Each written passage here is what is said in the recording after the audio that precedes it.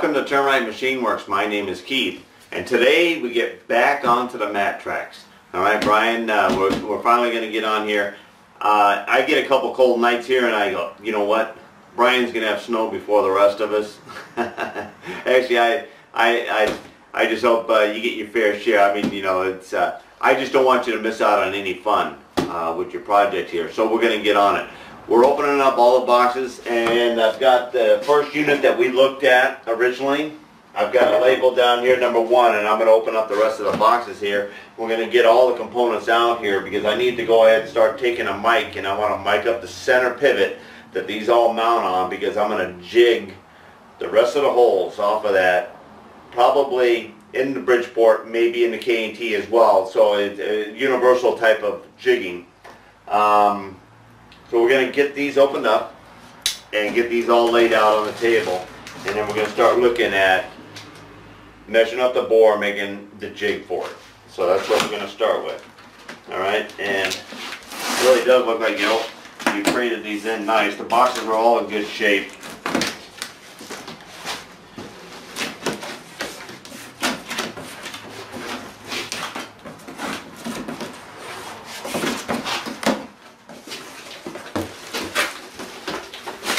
And that's nice. You did bag up the popcorn there so that the pieces are all in here and we don't have a whole bunch of that flying around in the shop today. Thank you very much. Alright.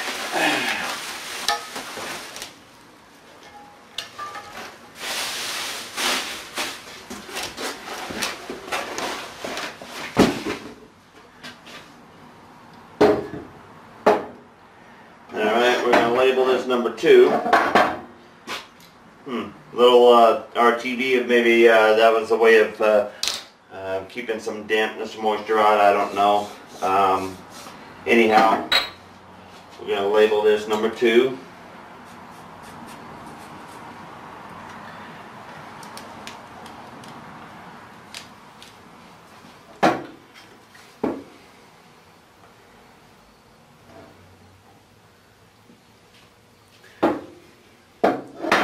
So far, you're right. The one that you originally sent with me, or sent to me, had the farthest off wear on the holes. This one still has a couple O-rings in here, so I can see how they were actually setting in there. All right, I'll go ahead and I'll open up the other 2 boxes, and we'll get them laid out here. All right, we picked up our 4 to 5 mic and our inside mic set. We got a piece of paper here, and we're going to go ahead and list these 1, 2, 3, 4, and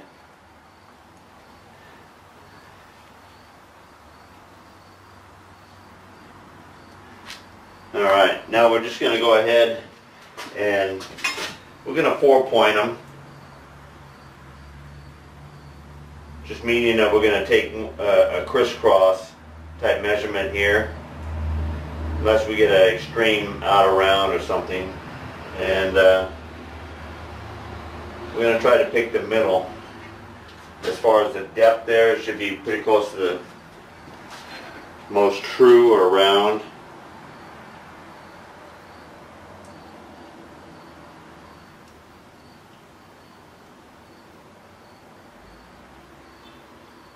Four inches, 632.5.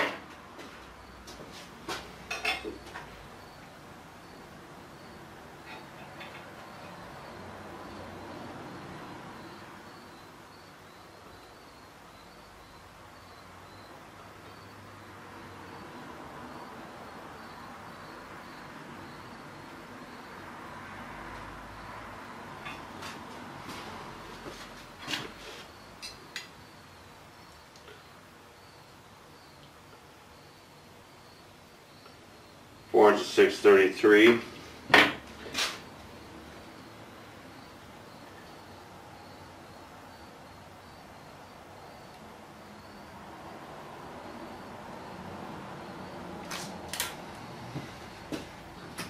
Now we're just going to go ahead, just for kicks here, we're going to go ahead, we're just going to crisscross those dimensions there, and they're like right close. So we're within the thousandths of roundness, and just about a little bit over 4,632, 4,633.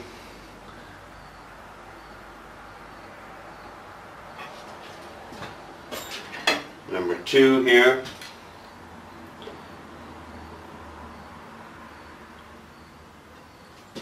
We got 4631 there.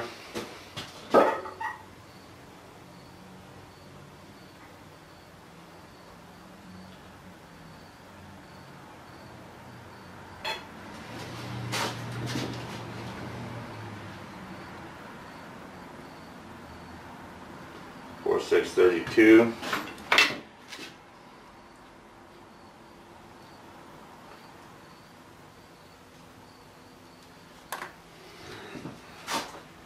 Alright, number 3.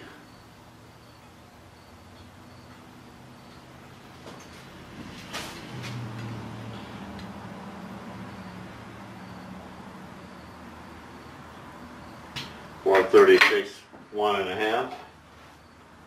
31.5, I meant to say.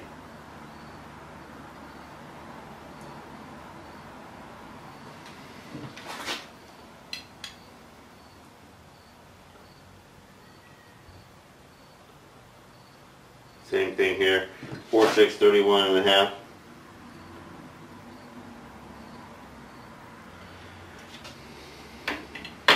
And number 4. This is a good sign that they're all within 1.5 thou of each other here. Means we're going to have a good location on a jig.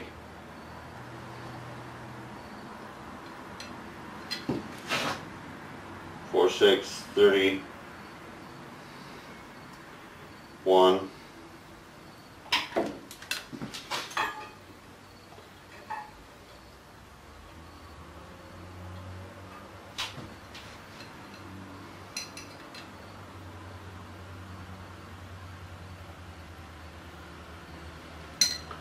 Same thing.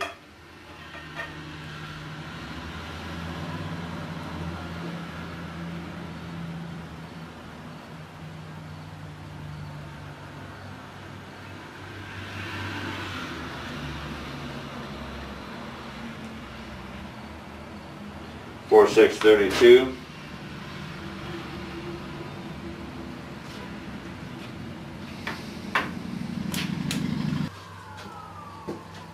Alright, I happen to have a piece of aluminum slug that was left over from a job, and I'm going to be able to create a round diameter and a shoulder that we can locate this hub. Now, I'm going to be working both sides of these bores because this is a small one here, this is actually going to be, the small flange ones are actually going to be the replacement for the bushings on this part here, and the large ones, so large flange diameter, are going to be the ones that will replace here. We're doing this so that we won't have to get in here and weld build and replace this material that's worn down from the sides of the linkage. Alright, and the length are these portions here, and these also right in here as well. Now, these pins, of course I got a new one in here, I believe. He supplied me with new pins. I have 2 of each because they're a little bit different. One has the zerk fitting coming in the end, and one doesn't. And they also have the square bore that keeps them from rotating, so they fit through the linkage like that. Alright, the center has a grease groove there because the grease or zerk oil channel is actually here on the end. There's a set screw in there, but that is where it flows there, then flows through the other section there. These 2 here should be greased with the zerk fitting on the outside, and then the pivots that are on these arms here you grease with the zerk that's coming in from the side. It actually goes down between these 2 bores. So we're going to be working both sides of this. So this jig is going to have to incorporate this thing possibly flipping over and laying one way or the other way. Now, it's not exactly center, so it's not splitting the hold one up like this. So the face of this in relationship to this face over here is not going to be the same as the relationship from here to here. So we're going to have to make an offset or two different ring jigs. Basically we're going to have this diameter here and a shoulder out and a cap and a draw bolt. Alright, then we'll be able to create a shim pack or support, because we're going to be holding back here, but we're going to have a little bit of tool pressure, and we want to make sure that we're not flexing this thing around and getting odd shaped holes. We want nice true diameter holes so that the stock bushings that we buy off the shelf, or that Brian buys off the shelf in the future, will be able to install in this. Now these will be consumable items, so he has a certain amount of run time, and then he will be able to pull this apart, break down in his own garage there in the summertime when he's not using it, knock these out, press in the new ones, put them back together, rock and roll. Alright, so what we're going to do is we're going to take some dimensions from this face up to this face and vice versa on the other side there, and we're going to jot that, and we're going to go and put this in the closing lathe, and we're going to start machining this slug to accommodate this bore and the offsets that we want for the Bridgeport or the K&T, depending on where we decide to use them. And actually you can't count out the drill press, because basically we're going to be individually locating each of the O-ring grooves, which I just finished peeling out all the rest of the O-rings here, and people are asking why you don't put seals and this and that. In the environment, and seals at the face and everything is creating a lock, and the grease is not able to disperse itself where it needs to go because it's locked up. And by the new thinking that we're going along with these bushings and free flowing and pumping it full of grease and letting the grease push out the dirt, the crud, the moisture and all of that,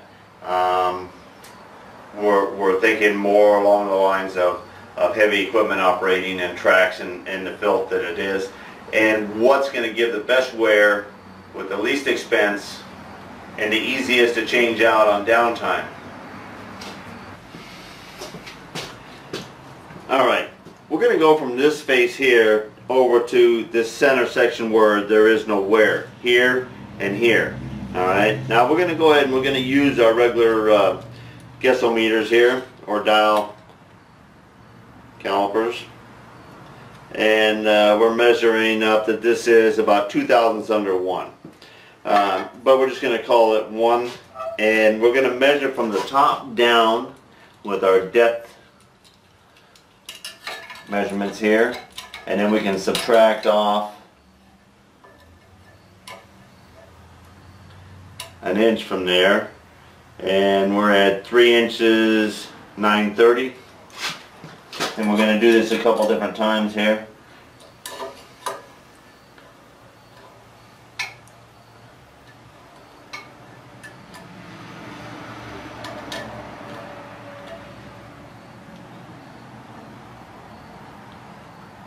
Okay, we're basically going to call that 2/9/30 there.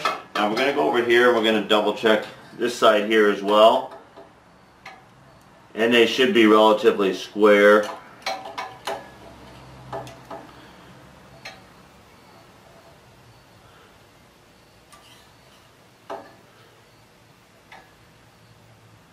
But we are getting a little difference.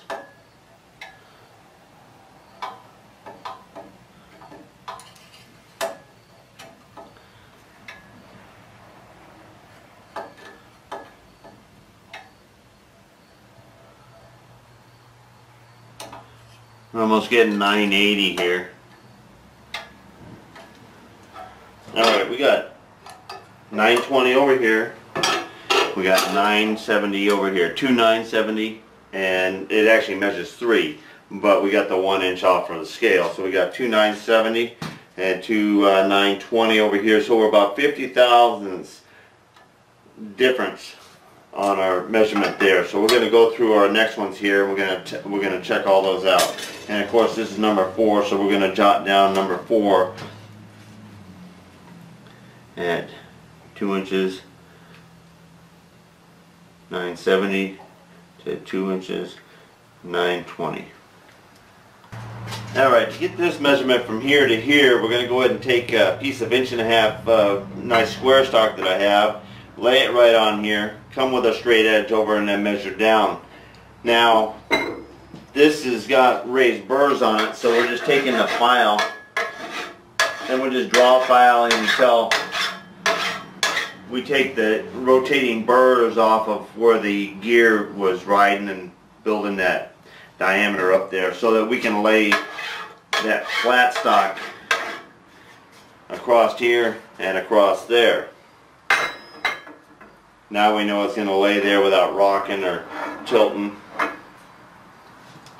Alright, and we're going to go ahead and get a 2x4 underneath there so we can hold it level without having to hold it up and hold the scale at the same time.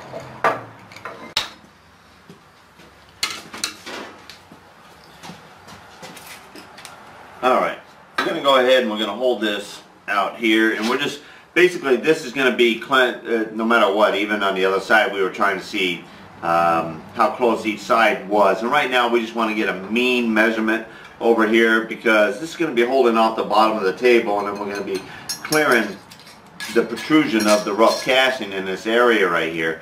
So we're just going to go ahead and eyeball this out here, and it looks like 4.350 or so. 4.3 over here. So basically we know that about 4 3/8 would be safe. We didn't subtract our 1.5 inch here. Alright, so we're going to have to subtract that.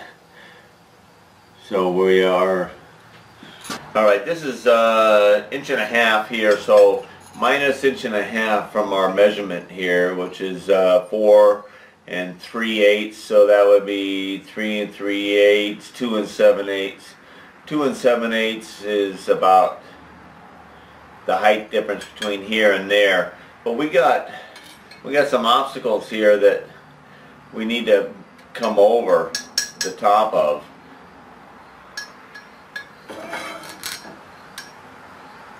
So that's like 1/400. So that's protruding up about 1/8 of an inch there.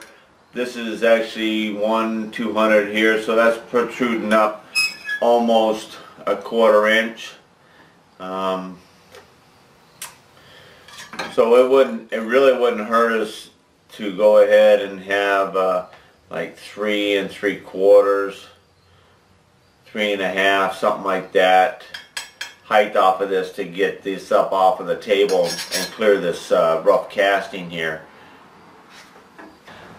Alright, after figuring out pretty much the mean distance that we'll need for the space to hold this up off the table and guide and register this, and also on the other direction the same way of holding the part up off of the table so it's registering on the flanges itself, we got a piece here that's 10 inches and falling right in about 6.5 inches and 3.5 inches. So we're going to go ahead and we're going to mark this right at our 6.5 inches or so, and we're going to go put this in the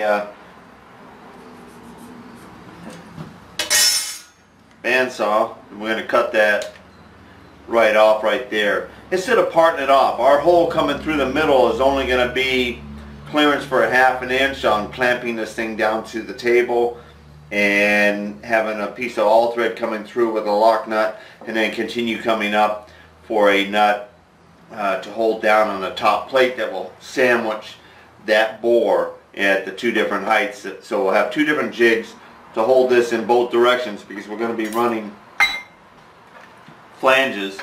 So there's going to be a bore and then a counter bore for the flange of that, the thickness of that, which is about 3/16 of an inch of material per side, and I believe 1/8 of an inch.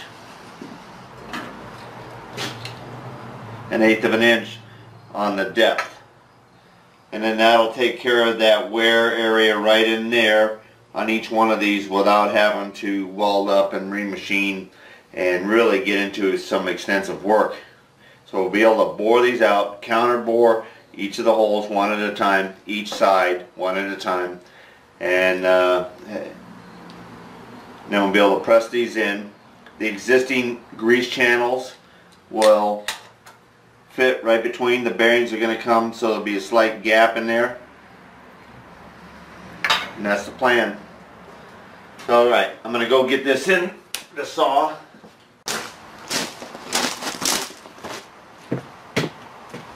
Alright, now we got to take out this piece. It wasn't, just the other day I went ahead and I put a brand new blade on here. I actually was missing a couple teeth off of there. I had a grabbing part and a couple missing teeth. But I went ahead and I put another blade in. Also, I went ahead and unburied the sump. I had almost a, I probably could have filled that can about 4 times with chips. It was pretty, it does collect pretty fast. And there's a little bit of space here. But this thing's been running real good. I'm real happy with it. Coolant's still working great.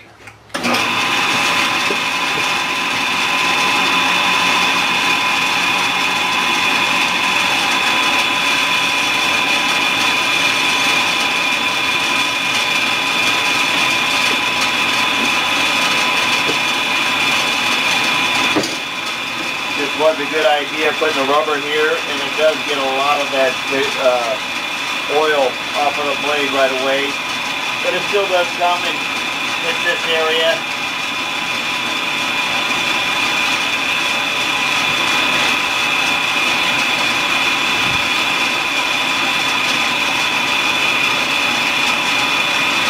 It does drain back into there.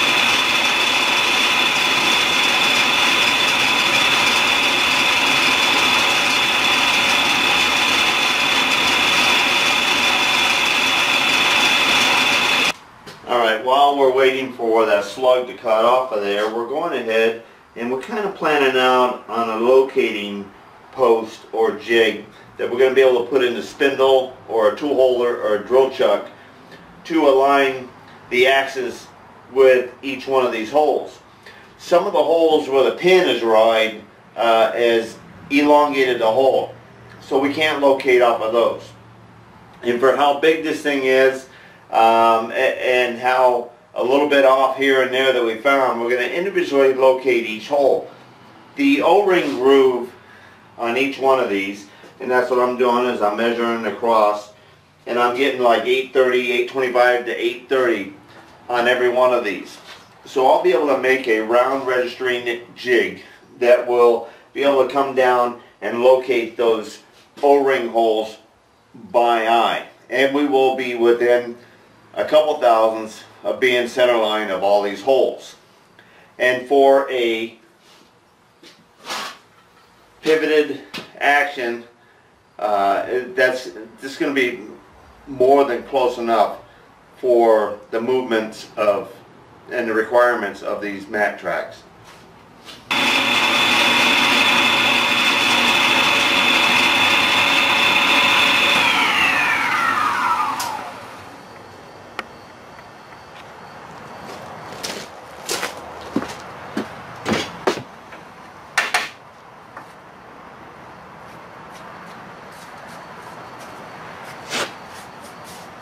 Most of the time I'm happy when I see a cut coming down and it's straight and 90 degrees to the axis of your material.